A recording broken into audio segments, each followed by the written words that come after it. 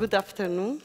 My name is Elizabeth Rocha Salgado. I'm a documentary filmmaker from Brazil, and I would like to talk about how is it to live in Brazil at this moment. Brazil is the country you know.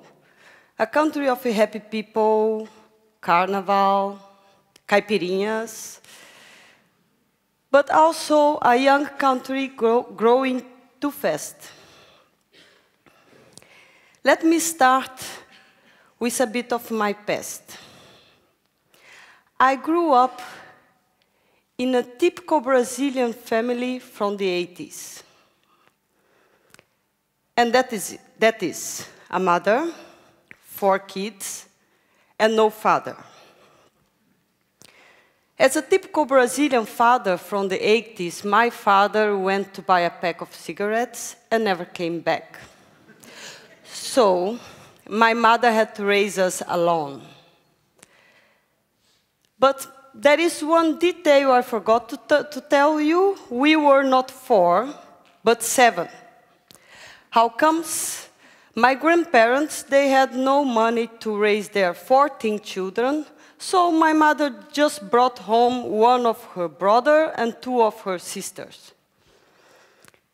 So, what my mother would do alone, with 6 teenagers and a babe of 4, you may think, here, of course, in Holland, you may think that's where the state and its welfare system steps in. But there are no such thing as state support for abandoned mothers and kids in Brazil. They are just abandoned. So, my mother had to work, and she worked very hard every day. And the nice thing to have a very busy mother is that we were alone every day, all day. In the morning, we had to go to school, of course. But the rest of the day, we could do whatever we wanted until my mother came home very late, tired, and went to sleep. My mother had no time for a kiss, neither for talk or to care for us. I remember we watched many telenovelas, that is a kind of our soap series, soap operas, but that was all. There ended our family life. But I don't blame my mother, okay? It's just, I don't blame my mother. She had no time for us, but also she had no time for herself. The bills had to be paid. About our school. In Brazil, there are 2 kinds of school. You have the private school, that's for the winners, and you have the public school, the one I studied at. I can tell you our school was very dirty, falling apart. There was no toilet paper. There was no teachers.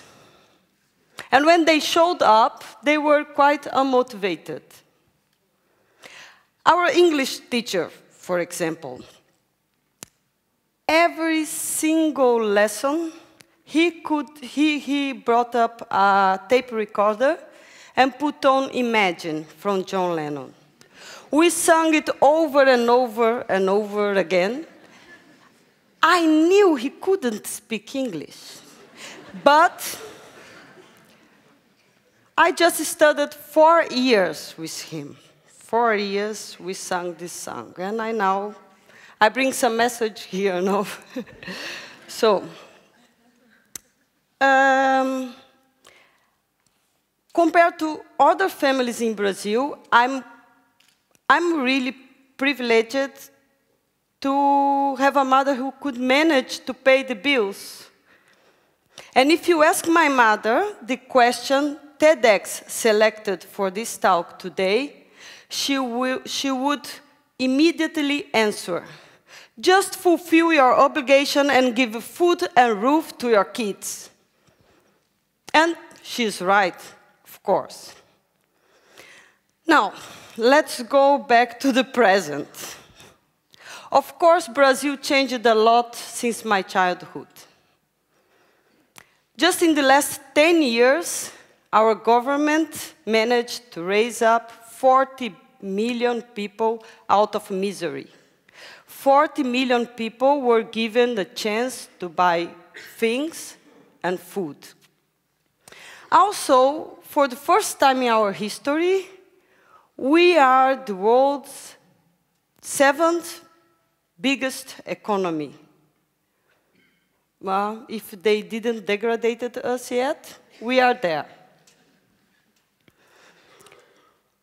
So, there are very impressive numbers, of course.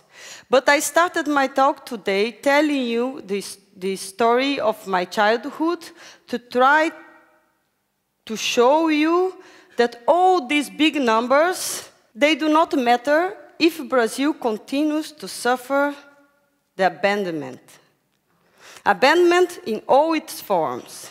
Abandonment is for me synonymous of forgotten, unattended, left behind, denied of the care. Let's take São Paulo, for example. This Brazilian state, known for its large amount of rain and rivers, is going through a huge water crisis. When I came there to make a documentary about it, I discovered that wasn't connected to the climate change, but instead, it's caused by an incredible mistreatment of the water and contamination of its rivers. I found out that Brazil, as a whole, only 49% of the population has access to sewage system. And only 39% of the collected sewage gets treated. In other words, 81% of all the dirt we produce flows to our rivers and to the sea. But we all pay the sewage tax. I went to film in a small town who lies on São Paulo's biggest river, just where the river flows out of the megalopolis. And the river there looks like this. The smell hurts in your nose and throat. The locals said that normally it looks worse than that. That every day this river brings dead human bodies from São Paulo. And cancer is really common there. And this is the environment. I mean, this river in this such a beautiful place. And it really hurted here. So, at this point, it would be great to show you something more positive, but instead, I decided to show another piece of one of my documentaries, so sorry. Que isso, jogando a bomba dentro da casa das pessoas. Dentro da casa das pessoas. Tem criança aí dentro também.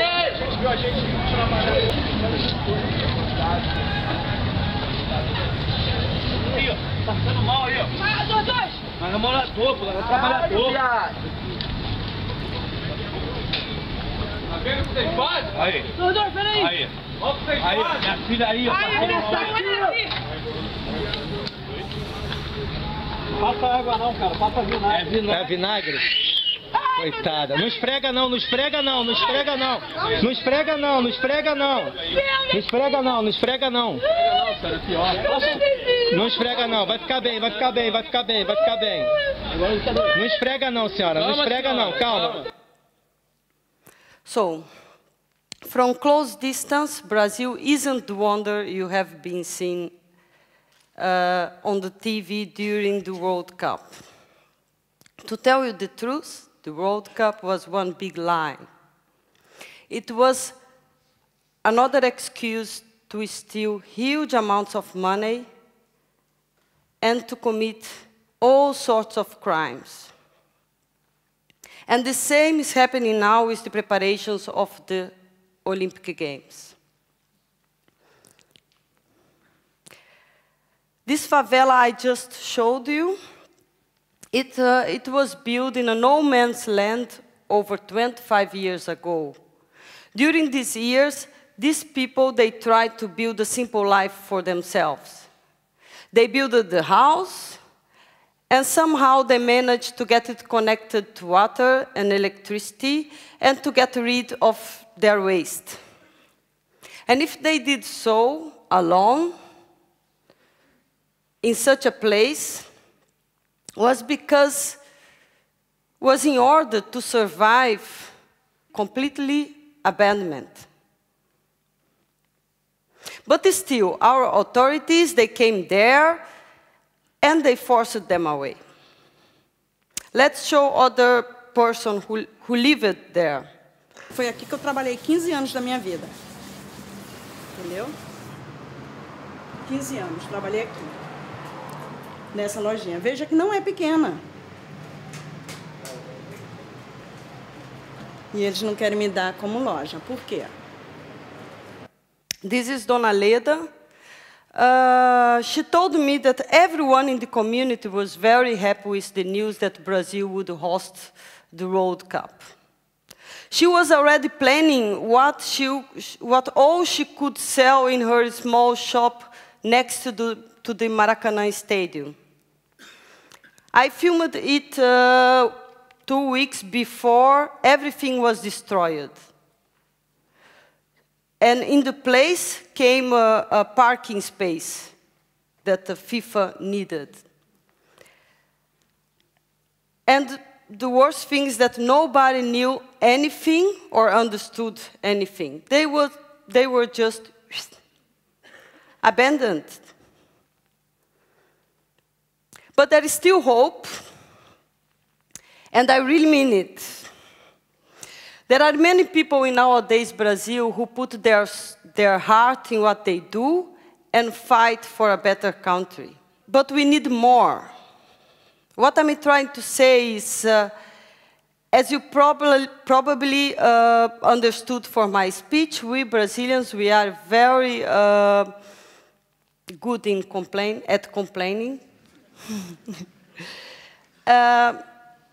But what if instead everyone suddenly tried to do their best to build a better country? Let's say at my old school, what if there was at least one committed teacher? Can you imagine what that change would just a single committed teacher do for one school? What if my father, along with the father of other 5 million Brazilian children, would not abandon us?